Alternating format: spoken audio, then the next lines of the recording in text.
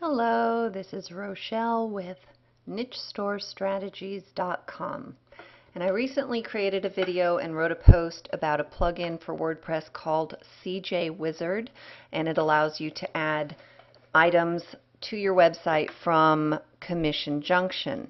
But somebody mentioned that she's been having problems with this. She's had it for a while, doesn't know how to use it, so I'm going to go through the setup of this plugin.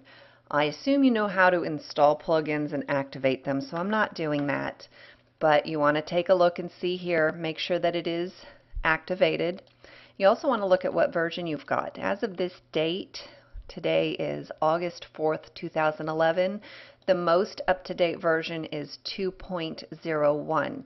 If you've got an earlier version, especially if it's a version 1 point something, then click this link and go to Ben Johnson's website to go download the latest version.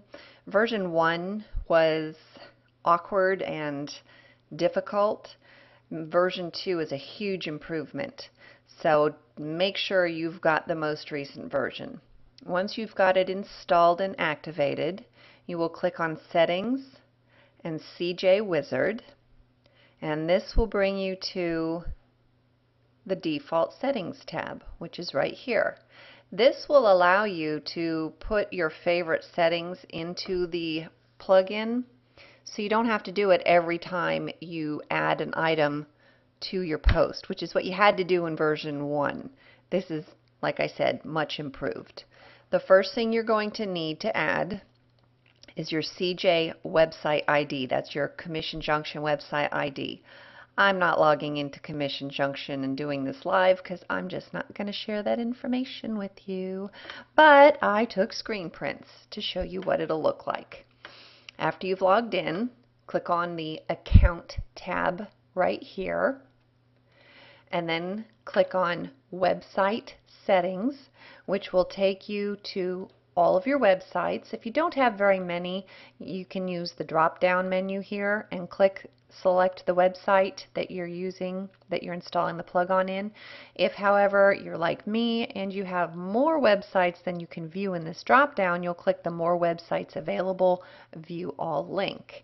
Then select the website that you want, and that will show PID right here. And this is the PID, this series of numbers. Copy that series of numbers and paste it right here in CJ website ID. For CJ API key, well, let me back up.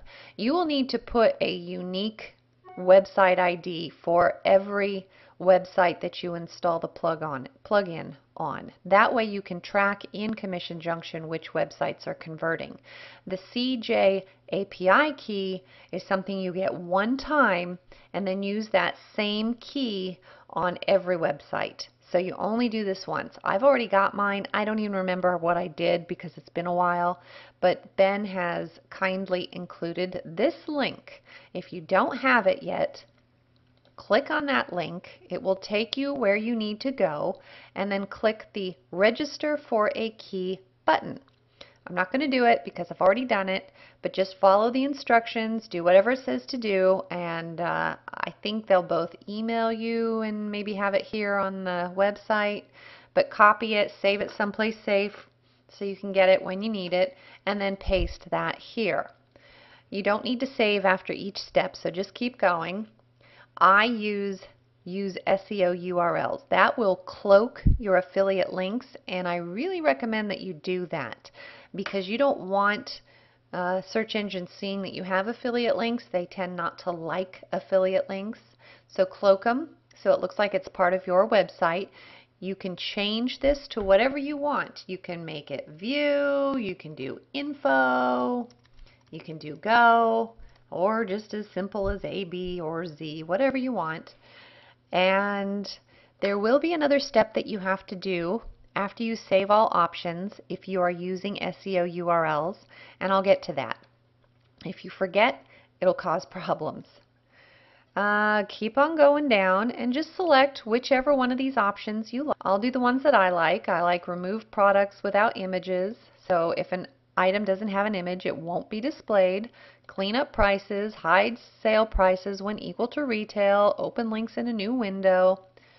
Choose the currency for the people you are targeting. If you are in the US like me, then you want the US dollar. If you're in the UK, you want the Great Britain pound. And if you're elsewhere in Europe, you want the euro. So choose your type of currency. I leave this as default, the template directory name. I'm not even going to go into it because honestly I haven't ever done anything else and I'm not sure what else you would do with that.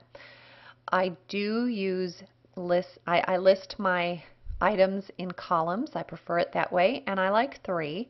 You can choose 2, 3, 4, or 5.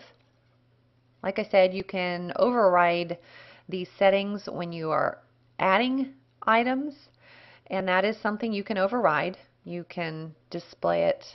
You can choose different number of items to show. It doesn't have to be 3. I like to display the product name, and I'll show you what that is right here. Tangled Rapunzel Wig Child, that's the title. Tangled Rapunzel Tiara Child, title. Tangled Rapunzel Lame Deluxe Toddler Child Costume, that's the title. I also display the advertiser name so people know where they're going, and that's what it looks like there. Seller is buycostumes.com. You can do any of these others that you like.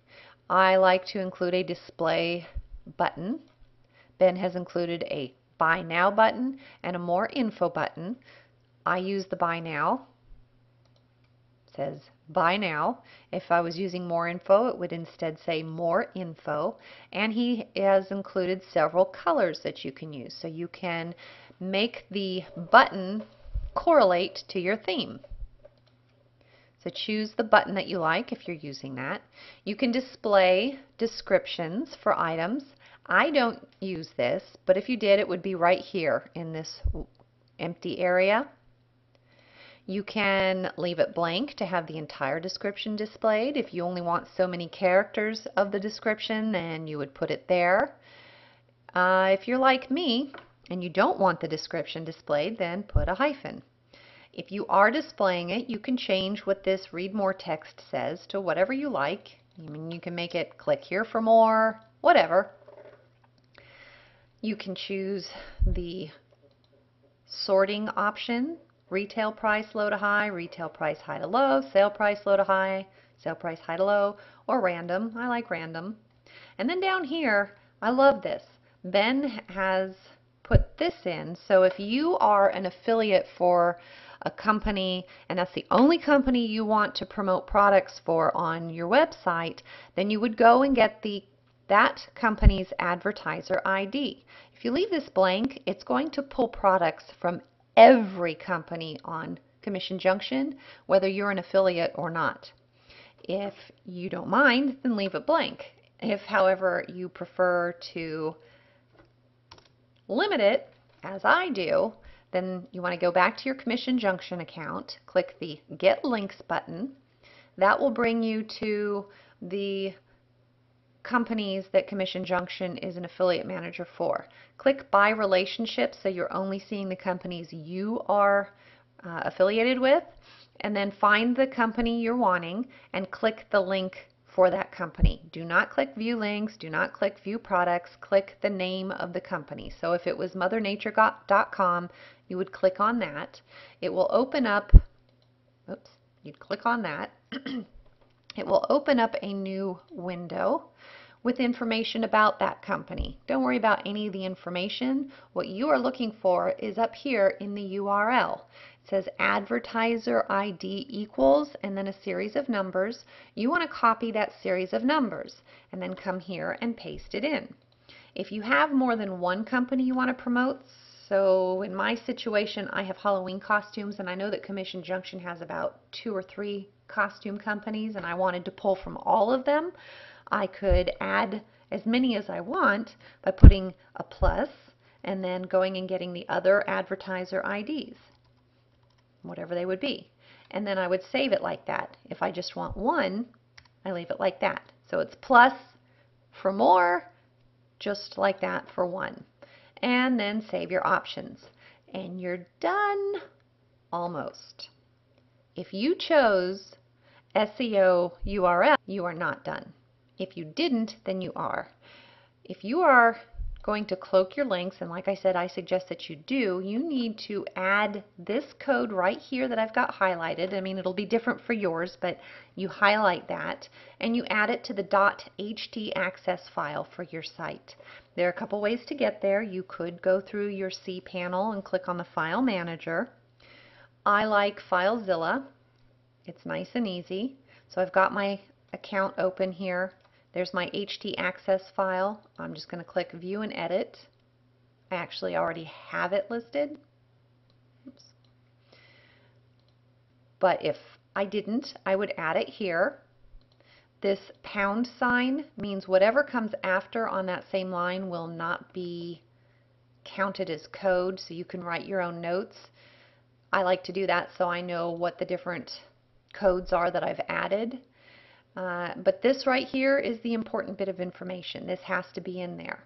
And then save the information and save it. If I had really changed anything, it would ask, do I want to save it? I would say, yes, I do. And now the plugin is ready to work. And you can add a new post and include it. I'm actually not going to go through the steps. I made another video on how to do it, but you would click that button and add what you want right here. These are settings that will override the default settings, but if you don't want to do that, then it's okay because you just added them to the default settings, and anything that is in the default you don't have to worry about except for the product keyword, so what it is you want to promote and then how many you want to promote. And I recommend very strongly that you always click on it to make sure that you did it properly. When you click on it, it should take you to whatever company you're wanting it to take people to. Excuse me. I'm not going to click this because I know it won't work because I don't have all of the important information in there. But if you click it and you find that it takes you to a 404 error page on your website, chances are very good that you forgot to add the code to your .htaccess file. If you forgot to put in the API key for Commission Junction, or you put in the wrong one, or an extra character got put in, it'll have a big red note here saying it's not validated. So it will tell you right here if there's a problem with the API code. Excuse me, I'm sorry. But that is it. That's what you need to do to add and set up the Commission Junction Wizard plugin, and then you're good to go to start adding it to posts. I hope this has been helpful for you. This has been Rochelle with NicheStoreStrategies.com.